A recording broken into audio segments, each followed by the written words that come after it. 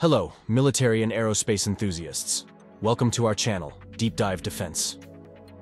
Over here we take a deep look from unusual angles, which may challenge your mind.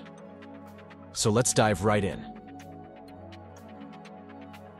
Today's topic is Iran's Paveh land attack cruise missile, also known as the Qods cruise missile, the name given to it by Yemen's Ansarallah. This missile is a product of the Islamic Revolutionary Guard Corps, IRGC, Aerospace Forces Self-Sufficiency Jihad Organization. It is renowned for being the lowest-cost cruise missile in its class worldwide. The Paveh cruise missile first surfaced in the summer of 2019, when Yemen's Ansarallah made an astonishing claim of having launched a single land attack cruise missile towards an airport in the United Arab Emirates. Initially, this claim seemed implausible, but the wreckage found after the strike confirmed it. The US classified the missile as a Ya Ali variant, reflecting a previous IRGC Aerospace Force effort to develop a land attack cruise missile. Paveh made a dramatic entrance during the September 2019 strike on Saudi Aramco's oil infrastructure. The discovery of wreckage from failed and crashed examples of this then-unknown weapon surprised the world. The US named it Cruise Missile 351 after capturing components en route to Yemen, marked with the number 351. Remarkably compact for a land attack cruise missile with a range of 1,350 kilometers in its initial variant, the Paveh features a simple airframe design with fixed wings and an externally mounted mini turbojet engine. These features were necessary due to the missile's very low-cost propulsion system, a basic turbojet with a single-stage centrifugal compressor and single-stage centrifugal turbine, based on a Czech design that Iran replicated under the name Tolue-10. While the propulsion system was a key enabler, other significant factors included Iran's acquisition of the Soviet Kh-55 long-range cruise missile and its extensive experience in producing and developing various C-802-based anti-ship cruise missiles. The Defense Ministry's Aerospace organization has projects based on the Kh-55, such as the Sumar and Hovizeh, which are not believed to have been adopted by the IRGC Aerospace Force due to their high cost and lower performance compared to ballistic missiles. However, Kh-55 variants like the Abu Mahdi and Talaye were adopted by the Navy and IRGC Navy, aiding the IRGC Self-Sufficiency Jihad Organization in the Ya Ali project, aimed at creating a cost-efficient land attack cruise missile. While the Ya Ali project benefited from Kh-55 technology, production experiences and solutions from the C-802 development, such as those from the Ghadir and Ghadir, were utilized to achieve the goal of a low-cost, long-range land attack cruise missile. In retrospect, acquiring a conventional warhead cruise missile based on the high-end, complex, and expensive Kh-55 nuclear-armed air-launched cruise missile was never a feasible option for the IRGC Aerospace Force. Thus, the Ya Ali project culminated in the final Paveh design, making the best use of the aforementioned enablers. To achieve a long range with such a simple turbojet engine, some sacrifices were made in the design, such as limiting the warhead size to 100 to 200 kilograms and flying it up to 3 kilometers in altitude during cruise phases to conserve fuel. Subsonic land attack cruise missiles usually fly at very low altitude to terrain mask their signature and make detection more difficult. In a fully low-altitude flight pattern, the Paveh would face a notably reduced range. The guidance system of the early variants relied solely on satellite navigation, either GLONASS or GPS. Despite these constraints, the Paveh demonstrated impressive accuracy during its debut strike, completely evading Saudi Arabian air defenses. The ground and airborne sensors of the US and its regional allies also failed to warn Saudi Arabia of the rather large signature incoming attack of many drones and cruise missiles. Later variants, known in Yemen as the Qods 2 and Qods 3, extended the range to 1,650 kilometers and replaced the single satellite navigation antenna with a more jam-resistant CRPA receiver, similar to the one used on the Shahed 136 drone. This enhancement allows the missile to reject interference from jammers and point its receiving channel towards the true satellite navigation signal. Since these variants were introduced, several others have been developed, primarily for Yemen's Ansarallah. These newer versions include one with 2,000-kilometer range and various seeker options, such as radar and thermal imaging. Those new seekers are primarily for long-range anti-ship roles, but may also be used for TERCOM and DSMAC navigation techniques.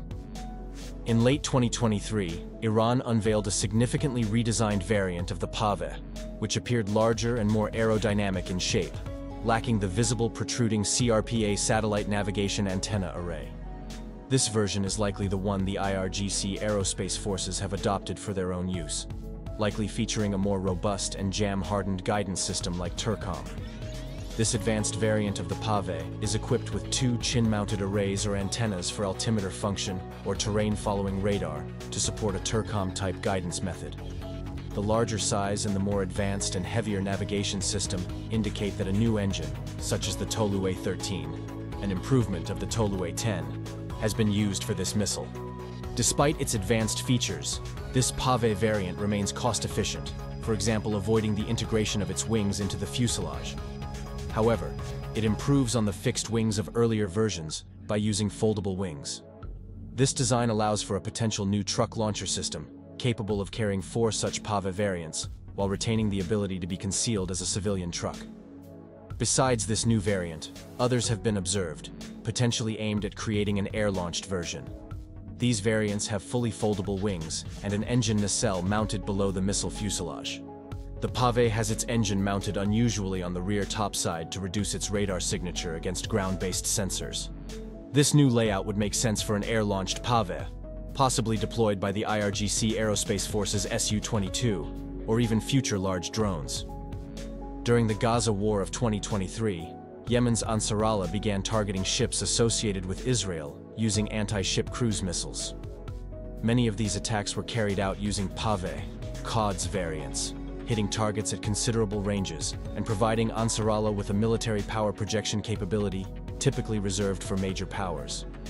Iraqi militias allied to Iran also launched sporadic single attack on Israel using Paveh cruise missiles. That type of attack, however, is rather intended in an attrition warfare strategy, forcing the opponent to keep its sensors and asset on alert. The continuous operation of the defenses puts stress on the systems and operators. In 2024, during Iran's Operation True Promise, approximately 30 Paveh variants were launched from Iran against Israel. To counter these cruise missiles and Shahed 136 one-way attack drones, Israel sought assistance from several allies, including the Americans, British and French, as well as help from the Jordanians, who protected their airspace from the incoming air-breathing threats. This combined effort of fighter jets and extensive region-wide jamming and spoofing of satellite navigation services likely meant that all 30 Paveh cruise missiles could be neutralized. However, the Paveh's speed, 3 times faster than the Shahed 136, did put additional pressure on enemy fighter jets to complete engagement cycles quickly. In many cases, it required the use of high-end air-to-air missiles like the US AIM-120 AMRAAM, which are significantly more expensive than the Paveh. The interceptions also indicated that either satellite navigation system spoofing was not deemed sufficiently effective to defeat the CRPA receivers used on the drones and cruise missiles, or the risk of robust navigation systems like TERCOM being used appeared serious. The Paveh cruise missile costs between $50,000 to $100,000 each, while the air-to-air missiles used to intercept it can cost between $500,000 to $1 million each, not accounting for the operation costs of a large number of supersonic fighter jets. For Iran's ballistic missile-centric IRGC Aerospace Force, cruise missiles were traditionally a less attractive option due to their lower chances for penetration of defenses compared to ballistic missiles. However, the Paveh's confirmed service entry into the Aerospace Force indicates Iran's intention to create a diverse threat portfolio, forcing adversaries to develop and commit specific countermeasures. For the Aerospace Force, the Paveh's low launch signature and long-range performance allow it to attack from various vectors, exploiting regions with weaker enemy defenses. Against a very compact and well-defended country like Israel, it might be difficult to find a weak spot to slip through, but that's not the case for large countries. In summary, the Paveh's low-cost design makes it a valuable addition to the Aerospace Force's weapon mix. And while it's not the ideal choice in terms of survivability in the initial phases of a high-intensity conflict, it has earned itself a firm place in its specific role. So that's all for today. If you enjoyed this video and like our work, please consider liking, commenting, and subscribing. We will try our best to answer your comments. Your support would be greatly appreciated and motivates to produce more content in the future. Thank you. and have a great day.